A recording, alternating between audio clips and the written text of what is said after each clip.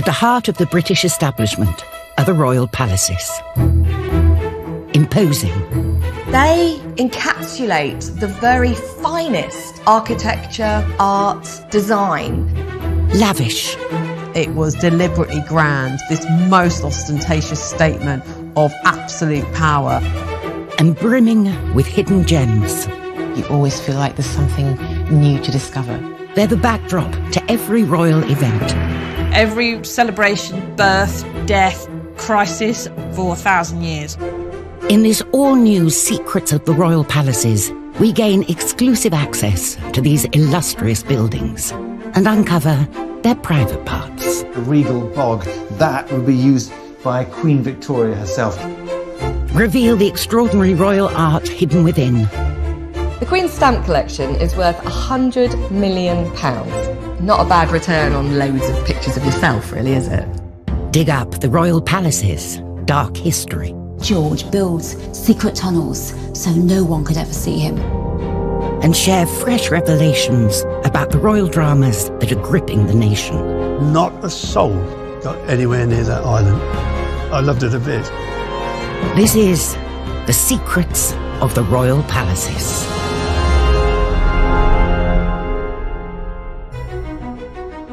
In this episode, we discover the astonishing story behind Prince Charles's crown.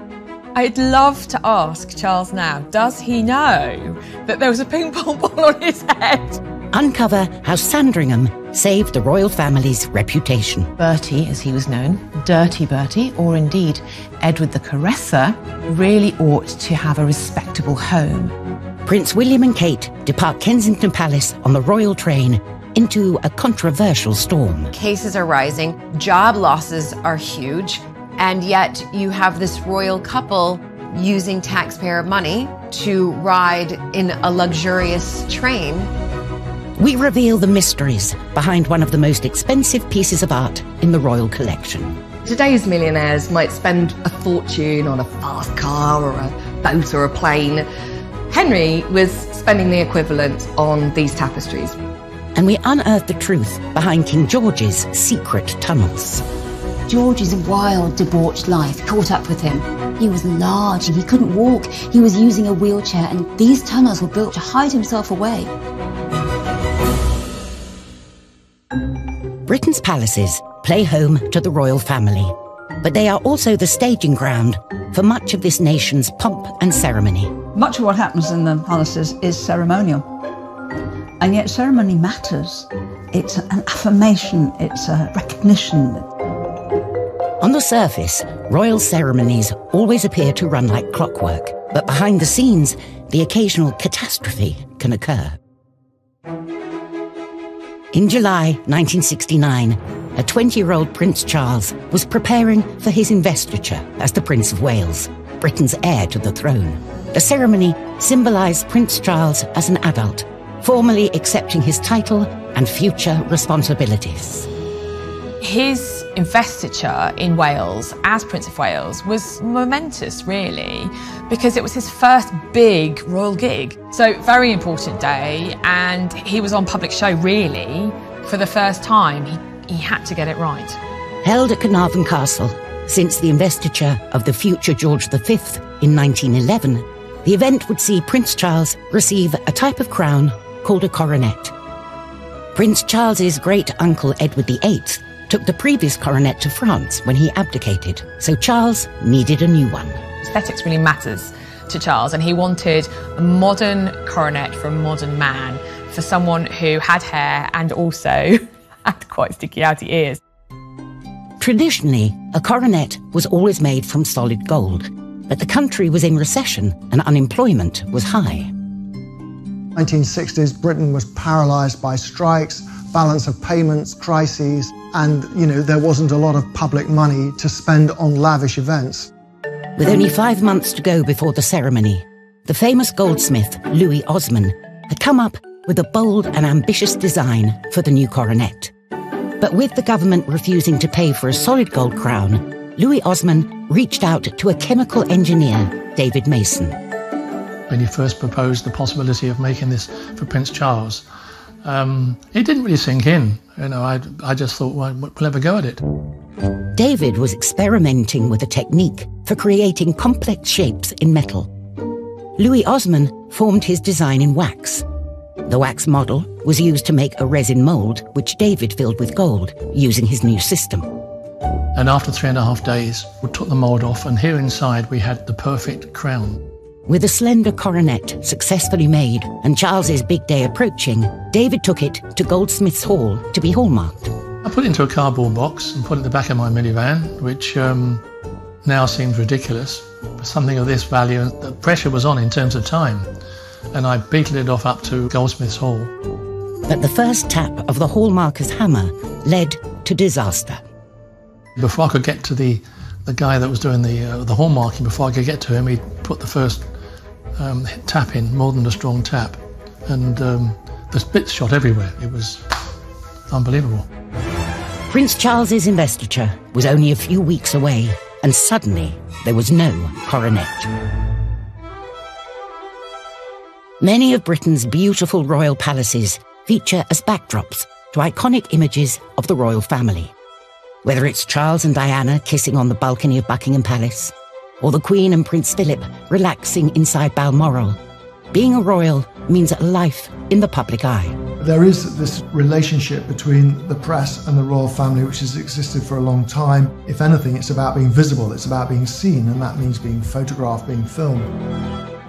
And while millions of news stories are published about the royal family each year, every now and then a photograph is taken which tells more than words ever could. There aren't many photos that you can say are genuinely iconic, but I think you can say that about this photo. Diana at the Taj Mahal. It just is a photograph that everybody remembers. But how did it come out? And what are the secrets behind this image? In 1992, a seemingly innocent photograph highlighted a marriage that was irreparably broken. The now infamous picture was snapped by the then royal photographer for the Daily Mirror, Kent Gavin. I would think I've taken over maybe 2 million frames of the royal family over the years. And what many people don't know is this was not the first time a royal had been photographed in exactly the same spot at the Taj Mahal. 12 years earlier, as Charles and Diana's relationship was starting to gather pace, the Prince of Wales visited India, and Kent took an almost identical image. In 1980, I was sent to cover the Prince of Wales trip to India. It was a year before the wedding. He agreed to visit the Taj Mahal. And during that trip, he said, "Do you know, the Taj was built from a man that loved a woman so much. One day, I'm going to bring my wife back here to visit this monument." Fast forward to 1992, and now married Charles was back in India, and of course, as promised, a romantic trip to the Taj was on the cards. Only it wasn't. Charles did not fulfill his promise because Diana came alone. The resulting photograph said it all. It's the framing of the photograph in so many ways which makes her look so small and vulnerable. If you look at all the pictures, she never smiles. God knows what was going through her mind. I genuinely think that she was extremely upset about it. I think many people suspected that Diana was unhappy, but that photograph did feel like a message that she was sending the world. It just became such a totemic image of Diana's unhappiness. The picture hit the headlines, and the press ridiculed Charles for abandoning Diana, cementing the idea that their marriage had run its course. But history doesn't always repeat itself. In 2016, when Prince William visited India with his wife Catherine, he demonstrated the media savvy of Diana and showed his father how to do it right. Coming up on Secrets of the Royal Palaces, we discover the destination of King George IV's secret tunnel. By the end of his reign, he couldn't walk. He was using a wheelchair and people laughed at him. we reveal the surprising inspiration behind Diana's controversial statue. But she's wearing that exact outfit, the same belt, the same shirt, the same pencil skirt. And with time running out, an ingenious solution is needed to fix Prince Charles's broken coronet. Nothing's been done like that before in gold anywhere. I don't think anything can be done again.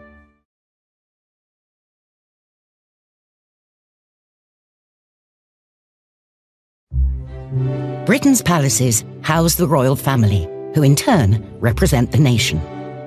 The palaces are a visual representation of the monarchy's wealth, fame, power, and status. And at the head of the family is Her Majesty Queen Elizabeth II, one of the most celebrated and respected heads of state in the world. Queen herself is a great institution, and she fits her palaces beautifully. But some members of the royal family attain levels of popularity and fame higher than others. During her life, Princess Diana was one of the most famous and photographed people on the planet. In 2017, on the 20th anniversary of her death, Diana's sons, William and Harry, decided to commission a statue to honour her memory. They planned to place it in the sunken garden at Kensington Palace. That was her favorite place within Kensington Palace, and also probably the place that she shared a lot of memories with her two boys. The statue would be unveiled to the public on the 1st of July 2021, to mark what would have been their mother's 60th birthday.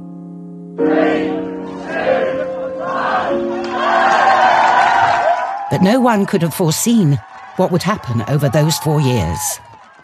If you look at 2017, when it was commissioned, William and Harry were best of friends.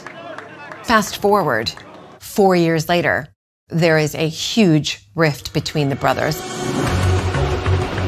William and Harry's strained relationship was at breaking point since the Duke and Duchess of Sussex announced their intention to withdraw from the royal family in January 2020 and move to California. Months before the unveiling of the statue, Harry has come out publicly vilifying the royal family, not just once, but several times. So the story of the sculpture of Diana got overshadowed by the bigger question of, are the two brothers speaking to each other? The unveiling of the statue was the first time the brothers had been seen together in public for months. The press and the public were looking for the body language between the two boys. Have they mended the rift? Diana's two sons pulled the sheet off of the statue.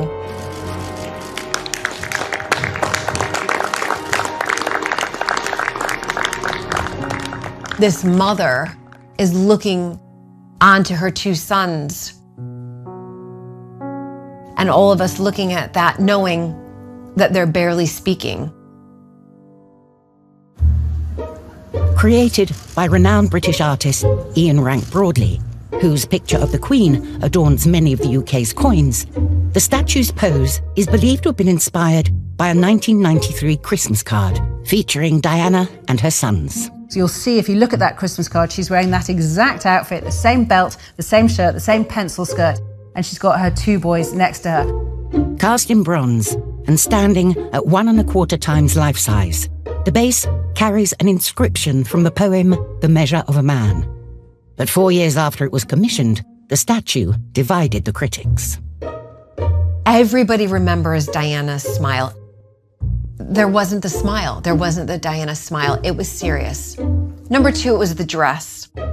Anything she wore looked good. How they managed to create a sculpture where she's wearing the one outfit that doesn't look enormously flattering, it's a talent in itself. Enjoy. Thank you. Thank you.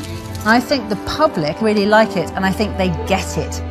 This wasn't a statue of a mother and her two sons. It was a woman who'd helped a lot of people, particularly children, in her charitable work.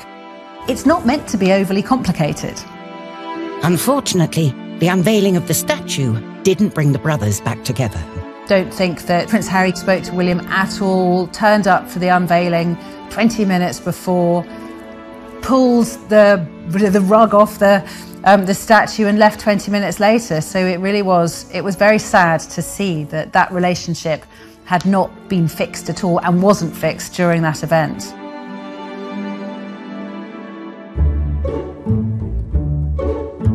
Palaces were and still are places where the royals can retreat from public life. There are many, many secrets behind palace walls, some of which we will prize out over years and some of which will probably remain secret for many generations to come. But some royals have gone to extreme lengths to stay unseen.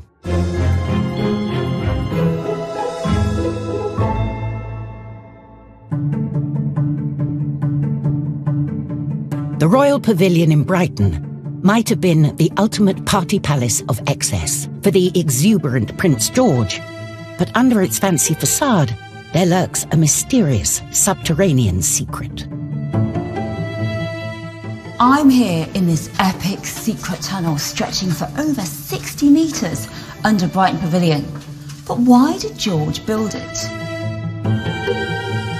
Initially it was thought it was a way of him sneaking his beautiful lover, Mrs. Fitzherbert, from her house just next door to his without anyone seeing. Actually, rather than romantic and sexy trysts, the truth is much sadder. These tunnels were built by George to hide himself away. By the end of his reign, George's excesses, his wild, debauched life, it had caught up with him. He was large, he was vast, he was gouty, he couldn't walk, he was using a wheelchair, and people laughed at him and mocked him, and he was ashamed of his appearance. So these tunnels were the way by which he got from his pavilion to see his beloved horses, who by this point seemed to be his only friend. Everyone else hated him or turned their backs on him. Imagine George trundling through these tunnels, alone, no one loves him. A king who always wants to be seen, a king who was so glamorous in his youth, the party king, Mr. Special, who everyone saw, is now so ashamed of his appearance that he builds secret tunnels so no one could ever see him. What a sad end.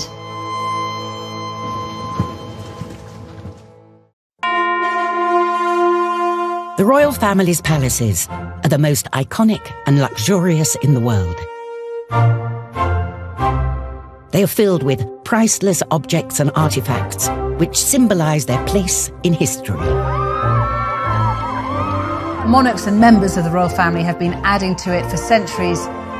But even in a royal palace, not everything that glitters is gold. Particularly for the investiture in 1969 of the Prince of Wales. With less than 2 weeks to go before the ceremony, David Mason has a smashed coronet on his hands. He faces the mammoth task of making another one in time for Prince Charles's investiture. We've only got a few days to go. We need something quickly. Working against the clock to make a second coronet, David and his team had come up with a way of making the new one more robust, this time reinforced with platinum. Having seen our first attempt shatter into pieces, we just had to take a shot in the dark and add some different chemicals to the solution to hope and pray that it would produce a deposit that was less stressed. Goldsmith designer Louis Osman wanted to put a golden orb on the top of the coronet. So David had to work out how to do this without adding too much extra weight. I happened to be watching a ping pong game on television, and the thought came to me, if we got a ping pong ball and then we sprayed it with silver so it was conductive, we hung it in the gold plating solution and we electroplated it for 3 days and brought it out, and it was a lovely gold colour. But of course there was no way we could remove the ping pong ball from the inside without destroying the gold. So in fact the ping pong ball is still there. The replacement coronet, complete with its secret ping pong ball, was finished just in the nick of time. We managed to get the whole thing completed before the investiture. Breathed a sigh of relief when in fact the coronet eventually arrived at Carnarvon and didn't fall apart when it was placed on Charles's head during the investiture. I'd love to ask Charles now, does he know that there was a ping pong ball on his head when he was made the Prince of Wales? I think we were all pretty proud of the fact that we'd been successful with it. You know, it's once in a lifetime. Nothing's been done like that before in gold, anywhere. I don't think anything can be done again because gold is so expensive now. But even after David's hard work, there was still one thing missing. We didn't get paid. With all the gold samples and the gold orbs, it was more than $200,000 worth of gold. We did send our usual chaser notices, but we were unsuccessful in getting paid for it. The royal family had been gifted the coronet, but unfortunately for David, the company that gifted it hadn't confirmed how they were going to pay for it. Apparently the kudos of having made the coronet was enough. I think I would have preferred cold hard cash. Still to come, we discover how Edward VII turned Sandringham House into a party palace. What he really liked to do was to weigh his guests before and after their weekend at Sandringham. We find out why a goodwill tour by the Duke and Duchess of Cambridge turned sour. Frontline workers themselves were saying to follow the COVID rules, don't come and meet us. And we discover how a spate of poisonings nearly brought down the court of Louis XIV. It was arsenic that was the best poison you could get. You put it in someone's food and off they pop.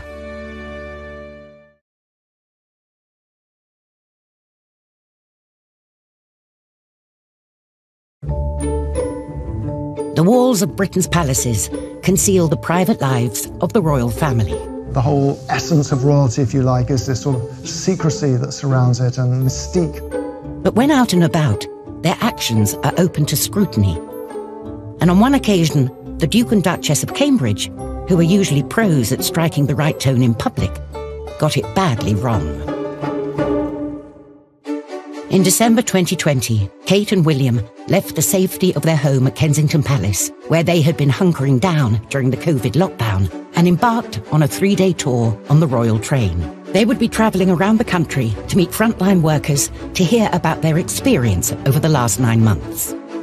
The plan for Kate and William to ride on the royal train was to boost morale and to really congratulate the NHS and to, I think in one sense, to do their job. They are working royals, and to go out there and to show their support. The royal train is not your average intercity. It's more of a palace on wheels. It has its own livery, a claret colour, and it's a dining car, sleeping accommodation and a lounge area. There are his and hers beds for couples, because God forbid a married couple should sleep together. And there's a 12-person dining room. It's pretty luxurious. It's like dark woods and tartans and dark materials, so that's nice. The Cambridges made 6 stops in total on their 1,250-mile trip. But they made the headlines for all the wrong reasons. Cases are rising, job losses are huge. People are told they can't see their loved ones, to stay away, and yet you have this royal couple using taxpayer money to ride in a luxurious train. Frontline workers themselves were saying, look, the best you can do is follow the COVID rules. Don't come and meet us. Stay at home.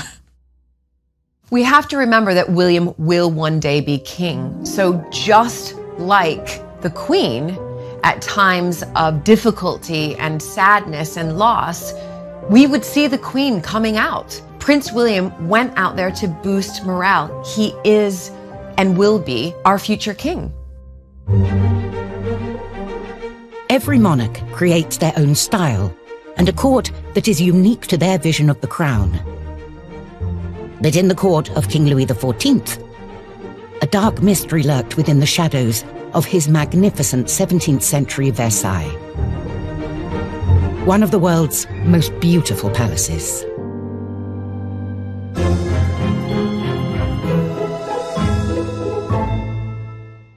Versailles is this place of reason, enlightenment, grace, perfection. Under it all was this seething underworld. The aristocrats hated being forced to live at Versailles under the eye of Louis XIV. What it created was this really intense world of jockeying for position, of fighting for favour, women, men, all fighting for the favour of the king. The consequence of all this turned into people demanding magic to help them.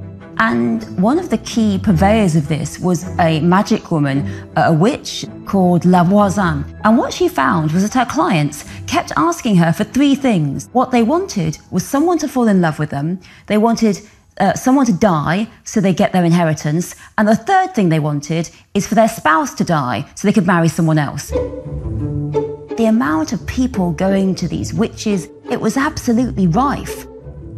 It was arsenic that was the best poison you could get. That was one you couldn't smell it, you couldn't taste it, you put it in someone's food and off they pop.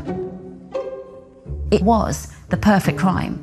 And Louis was so obsessed with this, so terrified of this, that he set up this massive investigation into witchcraft in Versailles. The king found that pretty much every one of his courtiers was engaging in magic.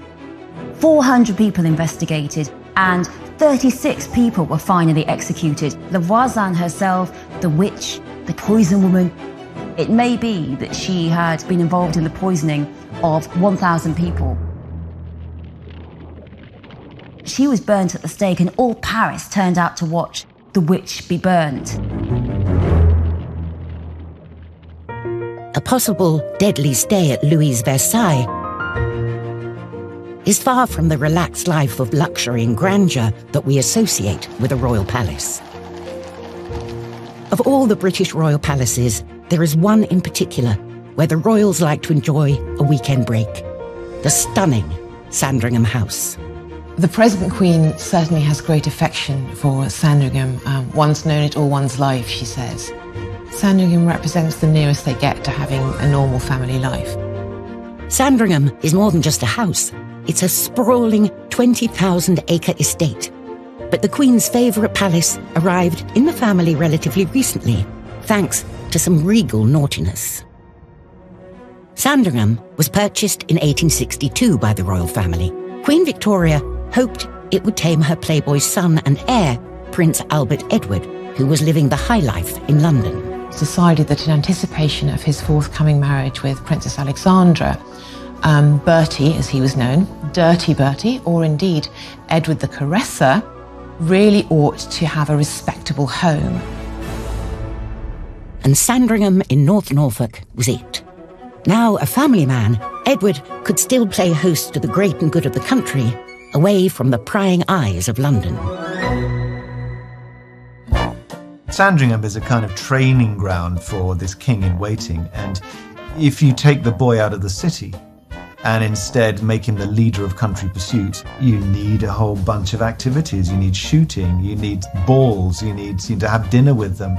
Now, he's good company, and quite quickly this becomes known as the best weekend out in Britain. Unlike the splendour of Buckingham Palace, with its 750 bedrooms, guests visiting Bertie and Alexandra were staying at one of the most comfortable houses of its time, described as beautiful in its simplicity and attractive in its homeliness. When you walk in there, you don't feel like this is a king's palace. You feel like it's a home from home. Sandringham is comfortable. It's like a hotel. Everyone gets together round a big table, and you're talking about games and puzzles and bowling and chintz and china cups. Along with all the fun at the palace, there was plenty of luxurious dining. So much dining, in fact, that putting on a bit of weight when visiting Sandringham wasn't just expected, it was compulsory. What Edward really liked to do was to weigh his guests before and after their weekend at Sandringham. Needless to say, after a weekend of 12-course meals, and 5 of them a day, most of the guests found that they had put on a few pounds, which apparently pleased the prince greatly. And according to reports, the scales at Sandringham are brought out every year by the current Queen and royal family, weighing in before and after a lavish Christmas dinner. But back when Edward VII was hosting guests, Sandringham became most famed for one thing: shooting.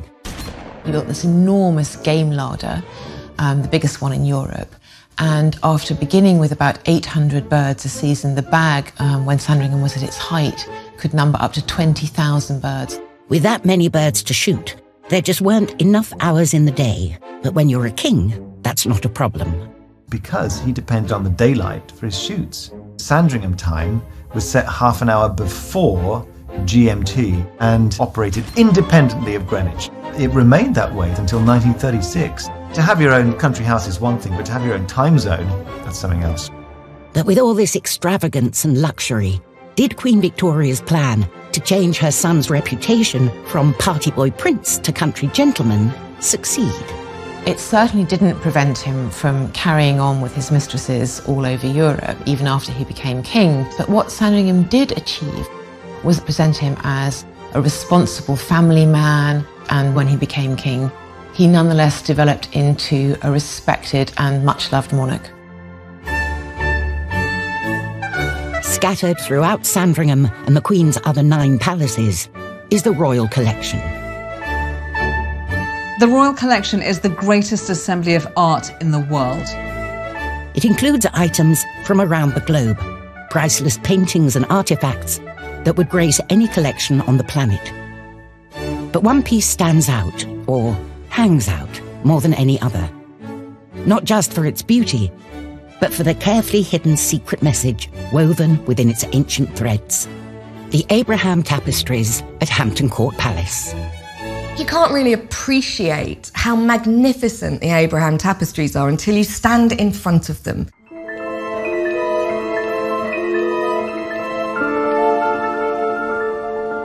Believed to have been commissioned by Henry VIII around 1540 to celebrate the birth of his first and only son, Edward VI. These tapestries were the ultimate accessory for the king who had everything. When the Royal Collection was valued after the execution of Charles I in 1649, the Abraham tapestries were valued at an enormous £8,260. That's the equivalent of a few £1 million today. It was the single most valuable item in the entire art collection. The tapestries consist of 10 giant panels depicting scenes from the Book of Genesis and the story of Abraham. There are events from his life, and they are all part of this Old Testament landscape that really sets the bar for how to be a good ruler.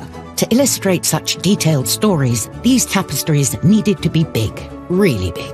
The tapestries are enormous, they're breathtaking. Each of them is about 4 or 5 metres high and 8 or 10 metres wide. They are absolutely enormous. It's almost like a piece of installation art. Intricate work on this scale was very expensive, and for a king like Henry, these tapestries were the ultimate status symbol.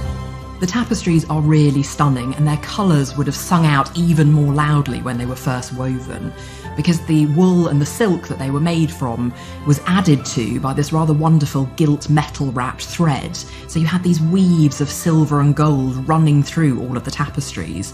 Today's millionaires might spend a fortune on a fast car or a boat or a plane. Henry was spending the equivalent on these tapestries, which were the finest art of their time. Not only were they a demonstration of his wealth and power, but woven within the story of Abraham was some top-end Tudor propaganda. Abraham is seen to have got his leadership directly from God. Henry may have seen himself reflected in those stories, particularly at that moment because he had set himself up as the head of the Church of England. The time has not been kind on these delicate pieces of art. Since 1912, the tapestries have undergone continuous maintenance, and they have one last secret. They are no longer attached to the wall by damaging nails. Instead, long strips of modern Velcro are used to allow their swift removal in the event of a fire and to aid their ongoing preservation. They really want to ensure that these tapestries last another 500 years in the best possible state they can. Still to come on Secrets of the Royal Palaces, how Elizabeth I put down a rebellion from a former lover. On one occasion, he turns his back on the Queen, she reprimands him, and he goes for his sword. And what was he going to do? Chop off the Queen's head? And we reveal how the royals' favourite home, Sandringham, had its very own railway station. Have you ever heard of a station with a throne room? It's a regal bog. That would be used by Queen Victoria herself.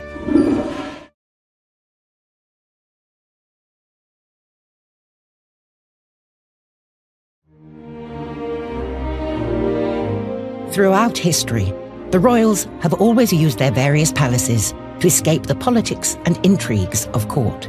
Whether it was Victoria's secluded Balmoral or Henry VIII's magnificent Hampton Court, each royal had their own personal favourite. Palaces have always been the stage on which British history has been played out. But there is one palace which has held a special place in the royals' heart: Sandringham. Ever since its construction in the mid-19th century, Sandringham has been a sanctuary for the royal family. Sandringham is the least palace-like of them all.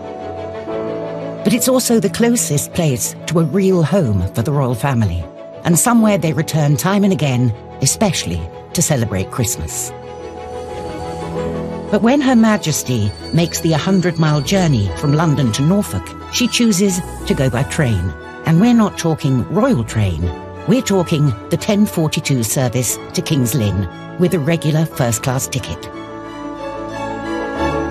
I think all of us can appreciate the fact that when the Queen travels to Sandringham, she does exactly the same as the rest of us. Now, I'm sure she gets a seat when she gets onto her perfectly ordinary train up to Norfolk. I'm sure she doesn't have to sit on her luggage all the way, as many people do around the holiday season. Riding the rails has been a staple of royal logistics since 1842, when Queen Victoria became the first British monarch to travel by train. But the railway has a regal secret, as some believe it played a role in the selection of Sandringham House as a new home for her son, Prince Edward. This is Wolferton. It's one of 13 villages in the northwest corner of the Sandringham estate. Previously, this area was only really accessible by horse and carriage, but the arrival of new railway lines in 1862 meant that central London to Sandringham would be a journey of just a few hours. Now, nothing says affluence and importance quite like having your own railway station. But for Prince Edward and his wife, Princess Alexandra, a regular old station wouldn't do. So architect William Neville Ashby, designer of many stations, including London Liverpool Street, was brought in to redesign Wolferton. This is the result, Wolverton Royal Station. There are signs here of royalty everywhere. You look at the old gas lamps, you can see not only crowns on the top, but coats of arms on them. Over the main door here are the 3 ostrich feathers of Edward, Prince of Wales. It's a little piece of theatre. It sits beautifully well with what Sandringham is all about as a romantic retreat. Wolferton Royal Station saw more than 645 visiting royal trains in its lifetime. It also ferried dignitaries and guests to Sandringham and handled traffic from royal weddings, coronations and funerals. Now, it is on record that a certain Prince of Wales, not Edward, but one called Charles, came here to see off his great-grandmother, Queen Mary. He saw the guards whistle and asked if he could have a look at it, and then blew into it and set the train off before it was supposed to leave. The station itself is now a Grade 2 listed home. Having been lovingly restored, the interiors of the building are just as impressive as the outside. It's good to see the interior of Wolferton Station. The space is divided into a long corridor here, so you can have secretaries looking out over the tracks to raise the alarm when the trains come in. And these rooms to the left and the right of this central hall were the waiting rooms of the prince on this side and the princess on that side. And inside their waiting rooms are some special royal secrets. Because whether prince or pauper, we all need to go before we go. And for that purpose, Wolferton still has its original royal throne. Now, have you ever heard of a station with a throne room? The regal bog, that would be used by Queen Victoria herself. It's designed by George Jennings, who brought the world the first Flushing public loo. And Sandringham House was full of mod cons of sanitation. This particular loo is flushed with 40 gallons. That's 2 baths full of water. an innovation thought by historians to be an early air purifier. That volume of water plunging down into the loo would suck the contents out, and all of the air from the room follows it out as well. So in the age before mechanical fans, it meant that not just the toilet, but the air was cleaned when the royal person left the premises. Having served the estate and palace for 160 years, the last train departed in 1969. And although the track is gone and the platforms are silent, the station has earned its place in Sandringham's rich history. Britain's royal palaces, the most famous and beautiful buildings in the world. Every palace has seen thousands of years of secrets and drama and intrigue pass through their corridors and rooms. Palaces offer the monarch a protected space in which they can reign. But for Elizabeth I, there was a traitor within her palace walls.